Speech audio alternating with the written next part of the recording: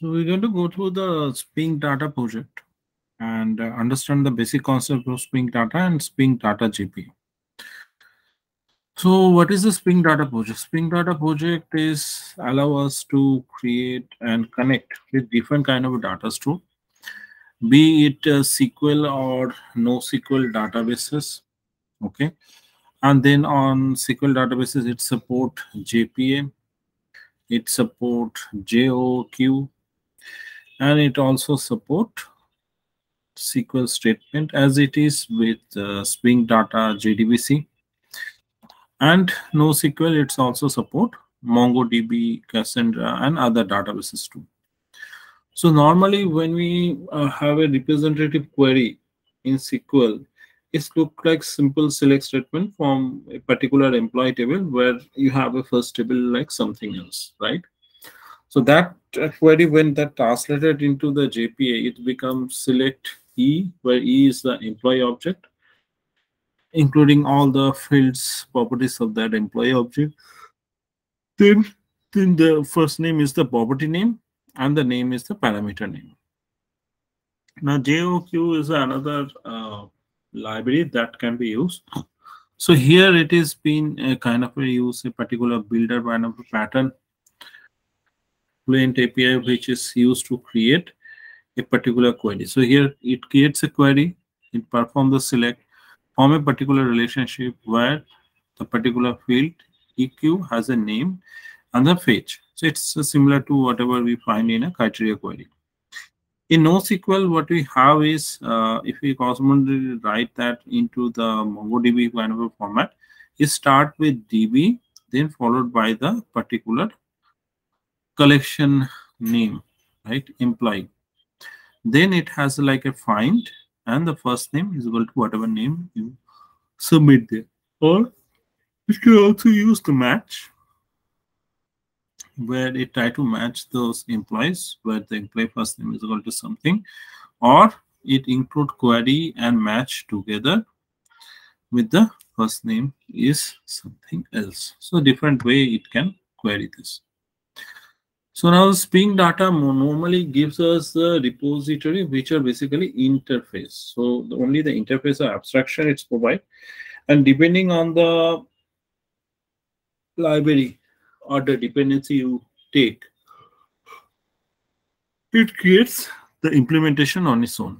So the same interface of Spring Data, like here you are finding by first name of the employee object, list of employee object with passing the first name, can be similarly used again JPA, JDBC, Redis, Neo4j, R2PC, which is reactive JDBC, MongoDB.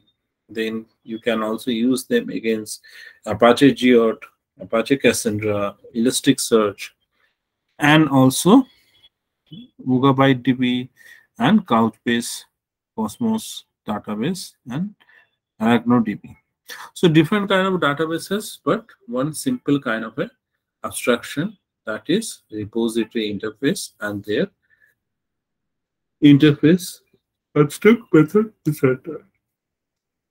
Depending on that, queries and etc. are being generated by the dependent library. So we're going to be use Spring Data JPA. Then it will create the JPQL queries, Spring Data JDBC, it create the SQL statement for this.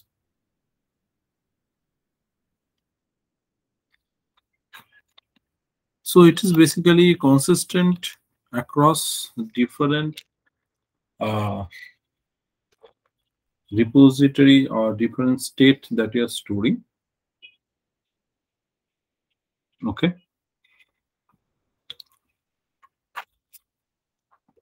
Normally, previously, if we wanted to build certain thing, what we have to do, we have to then write the database specific languages, right? There is all the different databases having different clients. So if you need to implement the client library and write the corresponding data layer, right? There is no simple API that you can use against them. There is no silver bullet. There is no magic that is there. So what is that? Spring Data does implement this. Let's understand the anatomy of the Spring database data repository project. So the topmost abstraction, that where you don't have to deal with any database specific idioms or construction, is the repository interface. Like the example you have seen, list of employee find by the first name. And the default implementation of that is comes from the library that you select. Now in a lower level, if you want to yourself manage the transaction, etc., you have the two options. Either you can use the different template, JDBC template, MongoDB template, etc. when you wanted to do your own customization or have a control on that particular query, how you want to build it, which is not possible via the repository interface, then you can either choose entity manager or template API. Okay. The other two things is basically mapping of your POJOs to your store format, be it collection, be it table, etc. Whatever your native store format, table to your POJO mapping, domain object mapping, or MongoDB collection to your domain object mapping. So that mapping is generally represented by, as we know, via different annotation. Then the type conversion. How are we going to be converting enum to a string or a timestamp, datetime timestamp to the data stream, that datetime string that is taken care of. And at the end is basically the database driver. So those are the basic construct of the Spring Data project, where below implementation, template API, mapping, conversion, and the driver are bring in by the Spring Data JPA, Spring Data JDBC, Spring Data MongoDB, etc. Those kind of your data store specific libraries. Now, what is the template API? For example, here template API is actually works a little bit low level. So what is taking? It's going to be implementing Mongo operations for your Mongo template. And then from the Mongo template, it takes queries.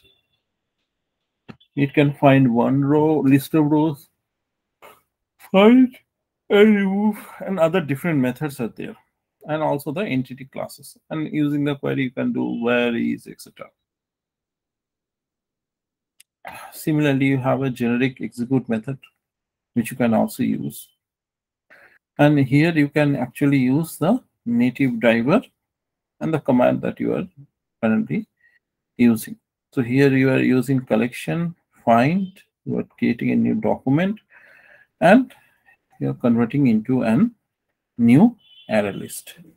So that's basically one level down compared to your database repository. If you require additional customization, that is there.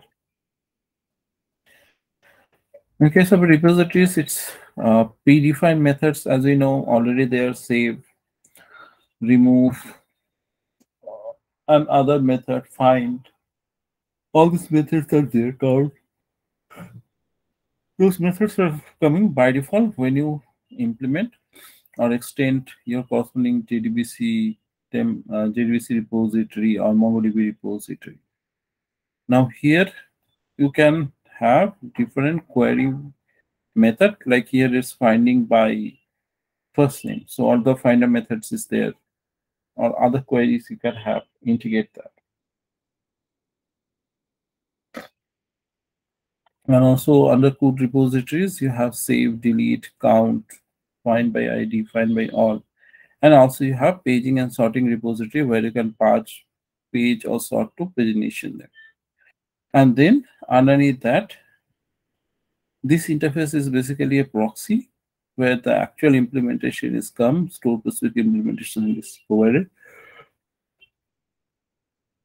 where the Spring Data library that is provided.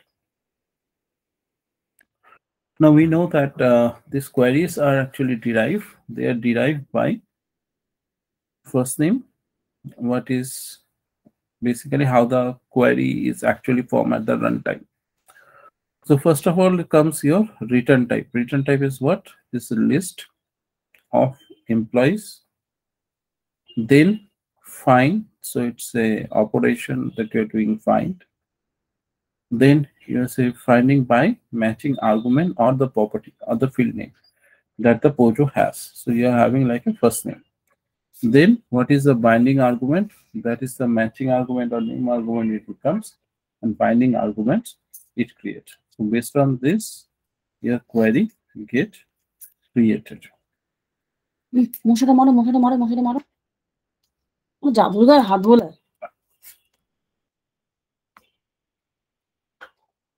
Similarly, for paging and sorting, instead of having a list, you have like page return, and per invocation you get a new set of page, and in the pageable you pass what is the number of rows that you wanted to fetch, which number of page you wanted to fetch, and the parameter.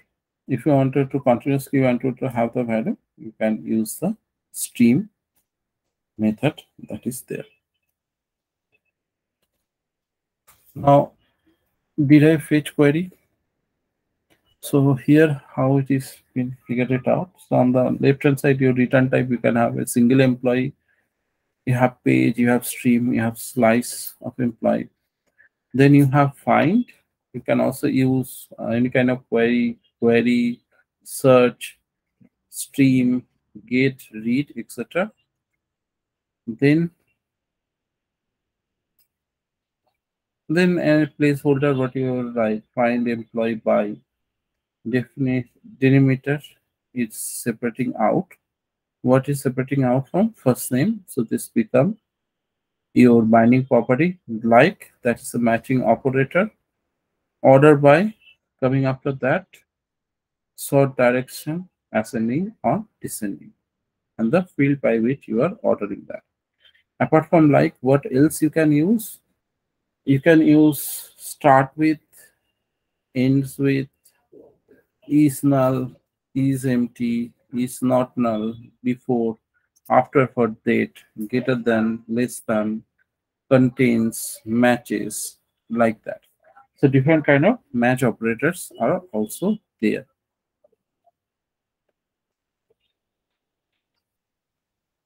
Similarly, you can have like a count operation also can be there. So here you have count employees by first name like. So if the name is like that, how many objects are there? Similarly, you can, normally we need to do also like count, and then we check whether the count is greater than is equal to 0 or it is not. Then we say it is exists. Instead of that, you can purely use exist employee by first name like. So there you can basically count and return you a value true if the count is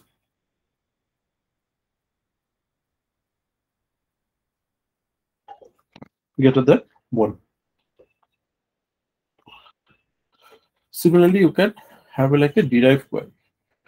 So in case of derive delete statement, you can say you are modifying that. Okay, that annotation you're going to use. Similarly, which object you wanted to delete? If you wanted to say, I wanted to get the list of objects that I have deleted, so you can have the list of employees, or if you don't want to have that object that is deleted to be written, you can have a void, or you can have a long that represent how many records has been actually deleted. You can use either delete or remove employee, then by first name like sum matching argument, and correspondingly delete form table, okay, where first name like your string name. That kind of a query get created. So we also find this very helpful when using with ID, where you can find all the default methods. Around the methods are also supported to create different type of query. It will automatically suggest. So it will suggest not only the default internal method that the interfaces has, also it can suggest the method by which you can query or update a delete operation you can do. Similarly, if you have given a name that is not correct, so at the runtime you get a exception that whatever name you have provided, it failed to translate into the SQL statement. So for example, you have used a first name that is not found, so that will be indicated. So you can fix the with the actual name of the property. Now data projection. What do you mean by data projection? Now normally what do we do when you fetching the query? We are getting the whole employee object. Sometimes what we need to do is sometimes we don't need to get the all the employee object. We require part of the employee object or details that we require. So in that case, you can create a separate interface or a separate class. Okay. And in that interface, you mention which are the properties you require. So that will create a particular specific definition. And you can choose like a view 1, view 2, view 3. So automatically, out of the properties that are there, it will map to this new interface, create an object or class and return it. Like here, you can see the view list is expected. Now, here, you can also choose to map the name. For example, here you are getting first name and last name, but you need to return the full name. So in that case, what you can do, you can create a SQL expression where you can combine the first name and last name together using the @value annotation, and it will be mapped to the particular first name and last name into a name field.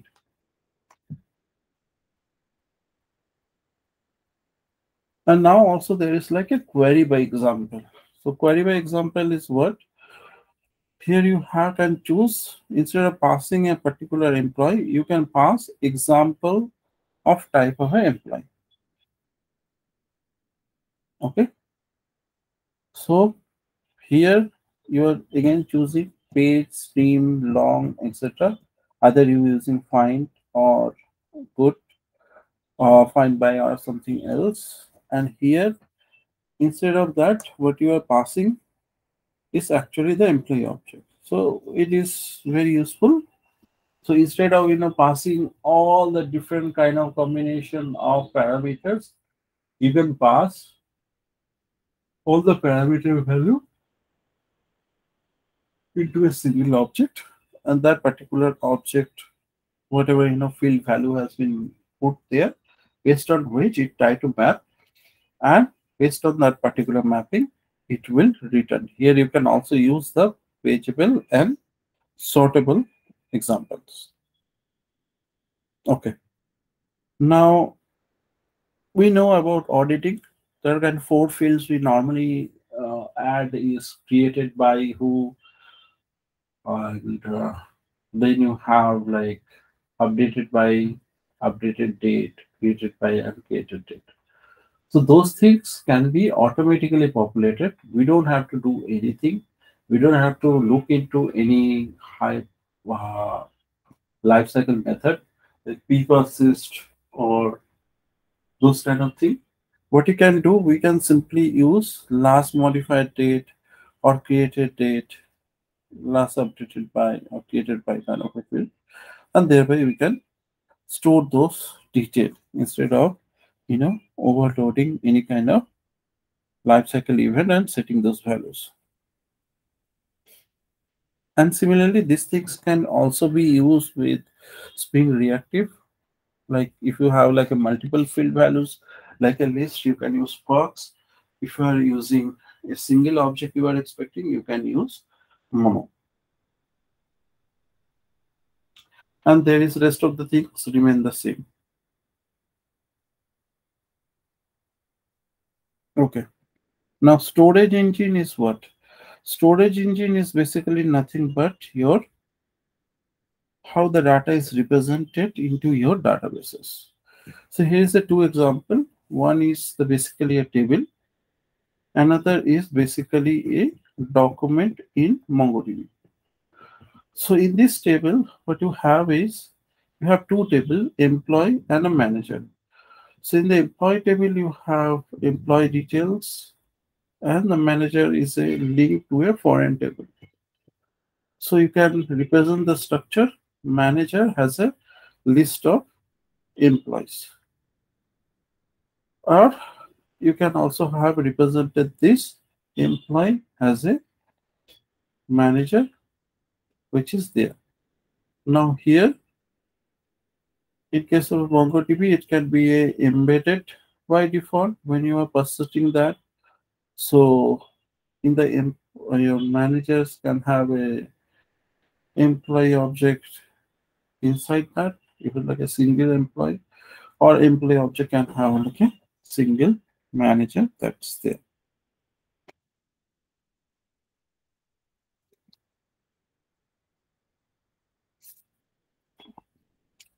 Okay, so how are we going to be mapping them? So the mapping is basically done by the annotation. Here you have the entity, you have classes employee, you have ID and related value either by sequence, and then you have the different column names which have been mapped, table column name which have been mapped to the field name. Now this same thing, if you wanted to do with the MongoDB, then you have to do like a document, then you have to do ID, and the field name is the first name that you have out here. Now, how the MongoDB linking actually works? So here, simple format that you choose. For example, you are creating manager. So if you wanted to link to the list of employees, so you basically use database ref. Okay. So database ref actually stores the reference of that particular employee using dbref. What is that field ID? Is the ID is the field of that underscore ID field that is there in your employee collection, and what kind of collection reference you are referring to? You are referring to the employees. Similarly, on the employee class, on your domain object, you mentioned that it's a document reference, that it is referred to the manager. So manager is being referred to by 1000 to your 1000 means the identity ID that is been linked to this. So you can represent that as a dbref, or you can represent them as a document reference. dbref is additionally stores the collection name along with the ID. Rather, here your document reference contain the collection name and the value directly. In case of a JPA, right, you have like a embedding, right? So what going to happen is here you're going to be storing the manager, and those manager level class details are actually stored addition columns into the same table apart from the first name, last name, ID, etc. That been stored with the employees. And here you can use the attribute override to change the your column names if they are different from the manager main table definition. Now let's look into query. Okay. So now you have the option of calling store procedures, right? So how you can call the store procedure? You can use the annotation at the rate procedure, and you can call that particular function name employee increase salary.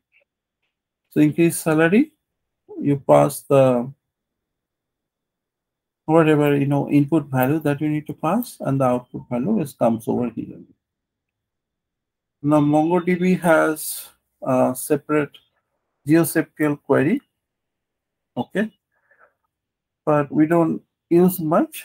So here you basically figure out the distance, max distance between a point. So find by office location near a certain point has been given, and that result is GeoSQL query with you.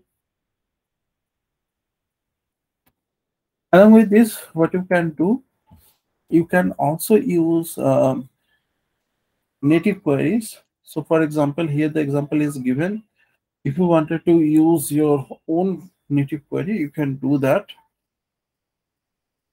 For example, here you are counting E, and also you are fetching M, and also you are fetching from manager, joining with the employees, and you are grouping them by E name. So that's custom query may be better represented with the native query. So you can represent the native query, and similarly it cannot be directly mapped to your employee object because it has an additional count that is there. So your manager object, because it has the additional count for employees, so you can create a new view which is a class or interface, and you can put the map. So here you have that. Similarly, in case of a MongoDB, if you wanted to execute your own aggregation query, so you can have your aggregation that is there, where you are projecting the ID, name, and the size in employees. That is, you're going to pick it up. And here you are choosing the view to represent the same data.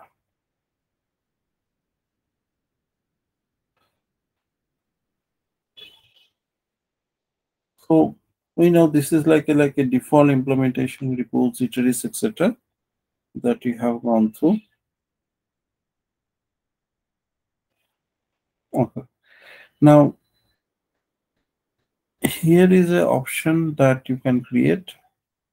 You have like repository, cut repository, paging and sorting repository. Similarly, you can create your own repositories, interfaces with your own set of methods, which can be further integrated and they can be further implemented.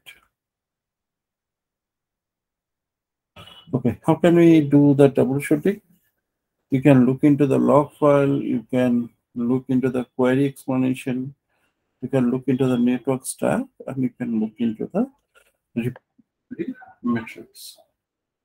So far, any question on the basic MongoDB code, MongoDB concept? Sorry, Spring data concept.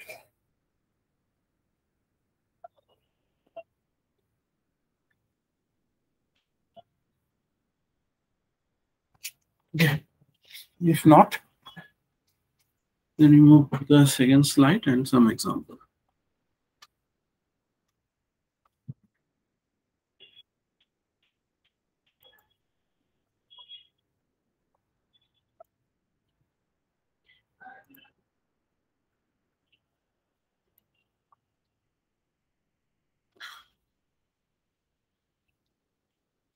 Here we're going to look into the Spring Data JPA. So it basically talks about how we can, make it our Spring Data JPA query fast and scalable.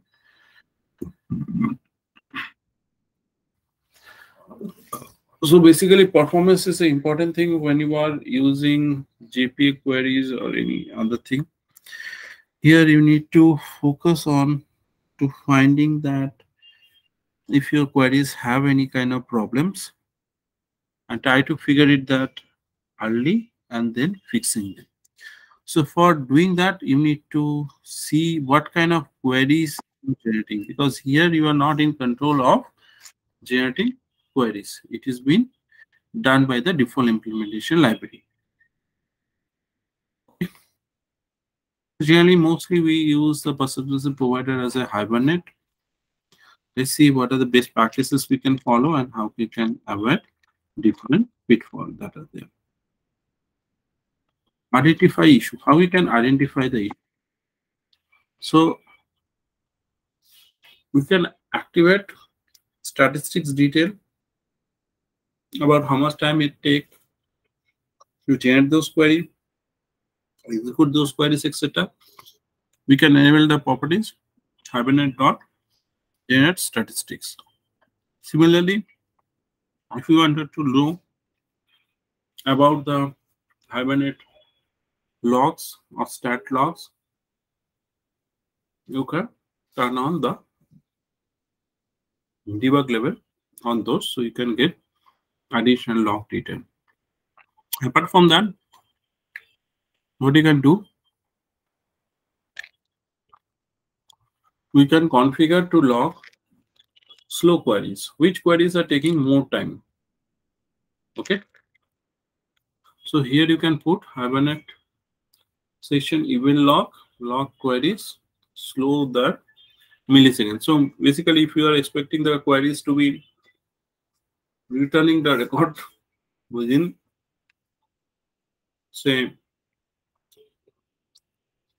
700 milliseconds or something, then you can set the threshold value, and any query that exceed that particular threshold value, you can print it out. Another thing you can obviously enable is that you can print out the query log, so that will let you know which query being actually been logged and what is the query parameter is being used. Now, one of the major problem comes from the association fetching. Association, we know one-to-one, many-to-many, one-to-many, etc. So normally how we map, depending on that, there is a queries are created.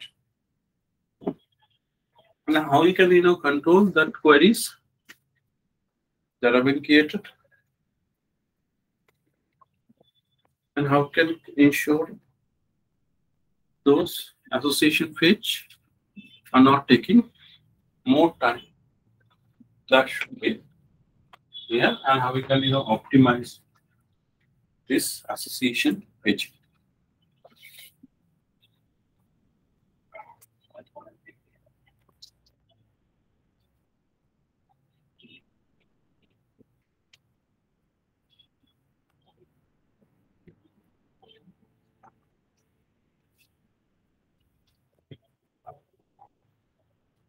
Okay. We know about the fetch type, right? So here, many to one.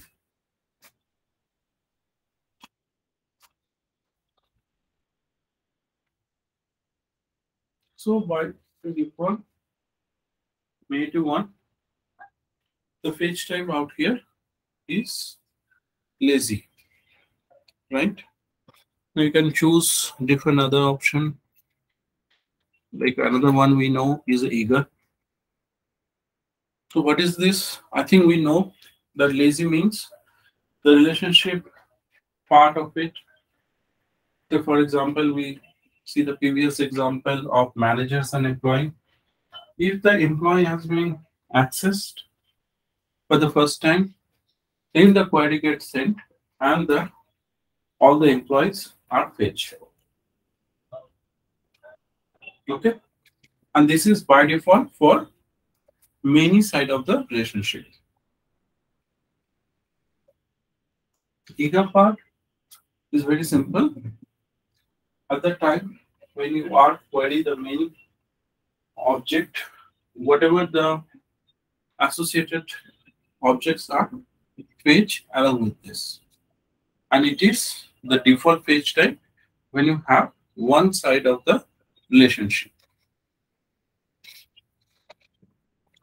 So what is the recommendation? So too many kind of relationship, we need to stick with the default mapping. Okay. Only use eager fetching when it is absolute necessary. Okay. Okay. And for one type, you see whether you require this data or else you can change them. The new association, you can change them to lazy type if you don't require it. So that means you are fetching less amount of data. You are not actually using the association type in your code base. And when either we are creating the queries, okay, the most common problem we know is the n plus query.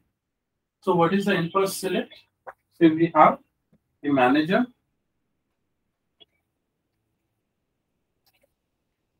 and like here we can see the author. It's been selected. It's the author class and the query being executed, right? And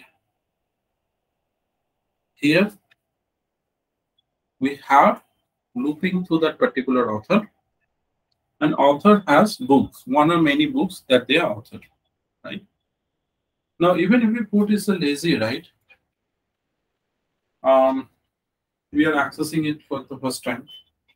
So what happened is you have like 10 authors. Then for each author, when you call the get book, it basically execute 10 more queries. That is the most common problem we see. You have encountered this.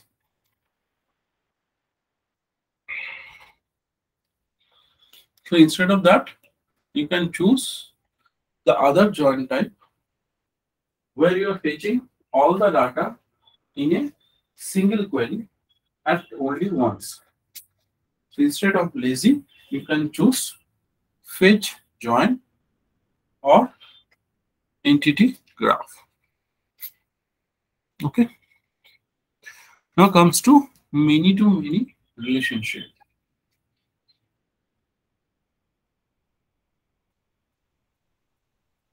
So here, when you are using many-to-many, always recommended to use set instead of list, because when you are using list, you are removing something. Okay. Or if doing any manipulation, it performs multiple operations. So it removes all the association, and again, it recreate the remaining association. So for example, I wanted to delete one association, so it's going to be remove all the association, and then it's going to be at the remaining one, right? So also we find that we have implemented something similar to this. Like for example, when you need to delete one record, what do? We fetch the list, we remove all the records, then we find what are the elements are there remaining, we again insert that. That is create many queries inefficient. So instead of that, use set. In case of a projection, either you choose the whole entity or you choose a particular DTO, be it class based, be it interface based, or you wanted to only get the one single scalar value. Okay, those kind of projections normally we do. So here, in case of a DTO projection, always choose a DTO class or the interface. and the Spring Data JPA will create the corresponding implementing class that is there. And there you also can choose to perform one-to-one mapping or expression-based mapping as well with the value annotation. That one kind of projection you can use. Advanced DTO projection. One is the Spring expression language, is the nested association. That is another thing that you can look into. Now, other thing is caching. We know about the caching. By default, comes with Hibernate. We know the two level of cache. So this is, you guys already know, right? Query cache, second level of cache, first level of cache, etc.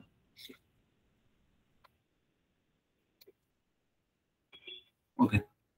Second level of cache, what is need to be there? So it is whatever your entity store means, your database store, irrespective of it is session, which is independent of your entity store.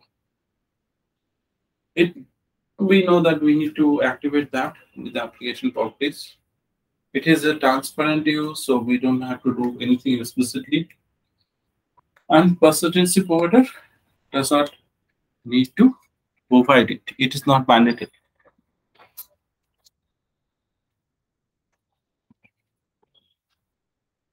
Okay. Now, when you're caching, again, you have a different object. You can choose to cache all entities. You choose to cache no entities. You enable or disable selective caching, or you specify the unspecified caching operation. So those different properties you can choose to choose whatever single level cache you want to be enable or disable. So after seeing this, let us look into some of the code base, and then we can discuss some questions.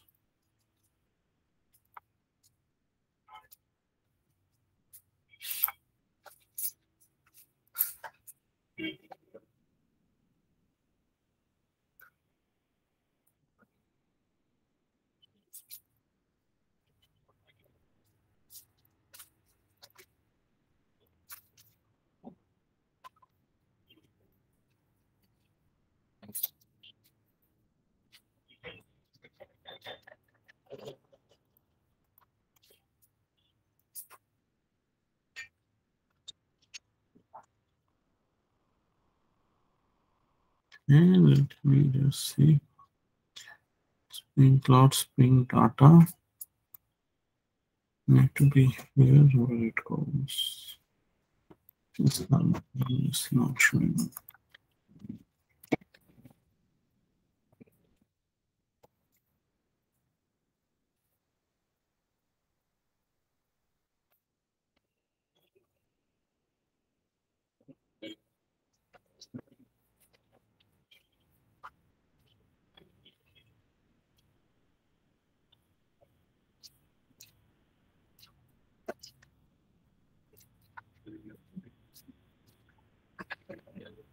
So as the project load up, any questions on this?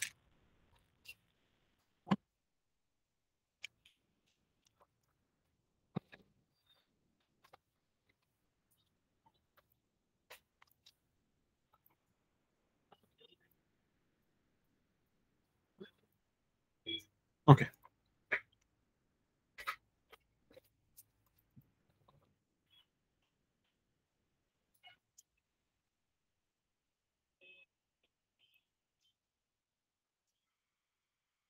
Let's look into the domain object first.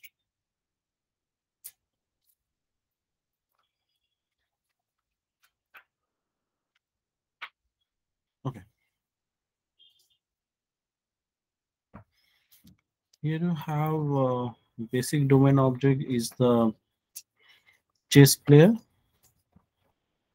and here you make this entity cacheable, and name entity graph we have also added. the graph is chess player tournament.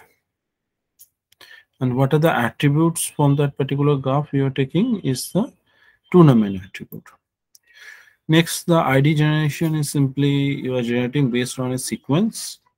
And sequence generator, you have mentioned what is the sequence name, what is the by default sequence name. This is a DB sequence name. What is should be the initial value, and then you don't have to define the fields if it is there. Now, chess player is related to one-to-many relationship where he has started the games with the white piece and other which is a black piece. Here is one of the tips that they have mentioned is that don't use fetch type eager when you have the many-to-many relationship.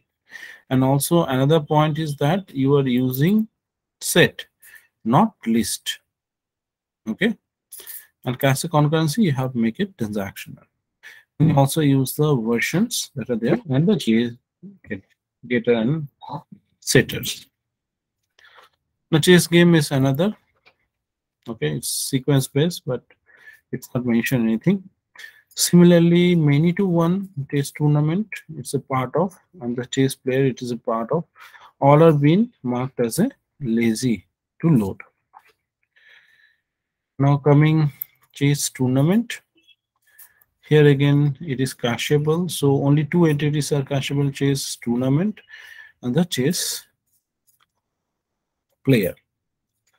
Now here you have one relationship many to many. So again here they have used set and also set to many. They are using set instead of list. Now here there are some projections are there like player name, first name, last name, constructor and getter setter. Other thing is that same thing being implemented as an interface. Tournament also has an interface where you have the gate name and the player name interface, where it is showing the nested mapping. And better player name, you just get first name, last name, interface base, where you are basically creating a default function. Instead of using any expression, you just returning the value. And player full name is where you are using the string expression, where you are using target dot last name and target dot first name separated by a comma. But it is better to use another method for this. So these are the basically the main classes that are there. Now in the repositories, what we have. Now here the important point out here is that here you are finding by tournament, right? So what is the query is actually going to generate? It generating chess player from the chess player, because on the chess player basically we have defined the particular graph that it is linked with the tournaments, and from the tournament object itself tournament is so here it is tournaments, which is using entity graph, it's fetching the value which is converting into a left join. Find DTO by first name, right? Here the player name is acting as a DTO. Okay, but these two fields are automatically mapped. That is the projection we are seeing. The next example is interface based mapping or projection. Okay. Third example is how can we use the native query. So what they are doing, selecting first name and last name, they are converting into the fields, right? And from the chess player, where the chess player first name is something like this, and it is a native query too. And with the as alias, they are able to fetch these, convert these into the DTO projection interface. Similar example they have given with the native example where they're using non-interface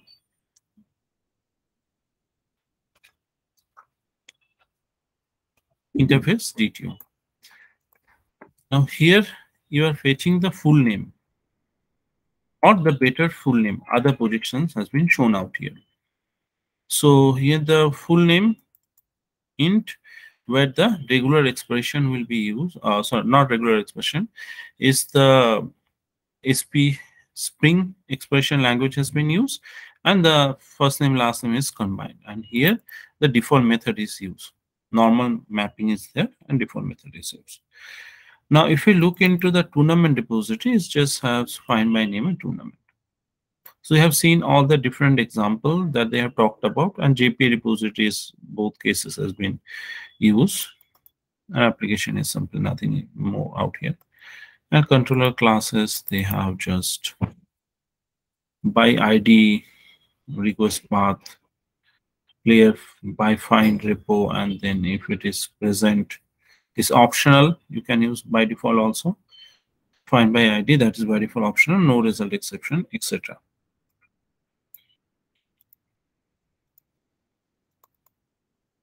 Now, out here,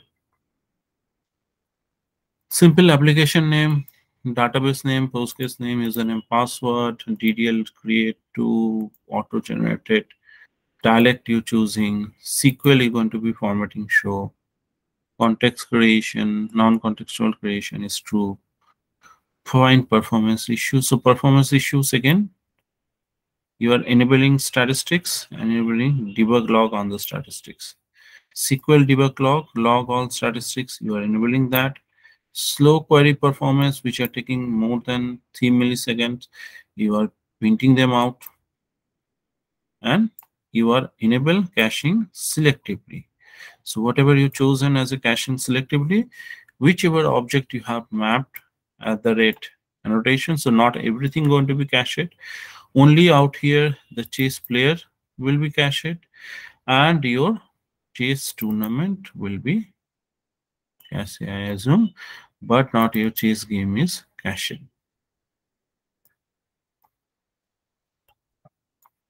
So all this configuration is whatever they have discussed are listed out. So any questions?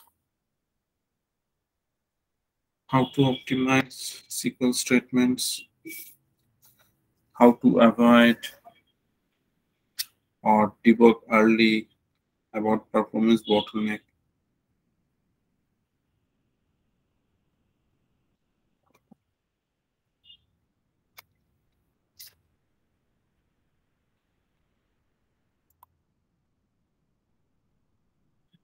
Hello? Yes, sir. Any questions you guys have?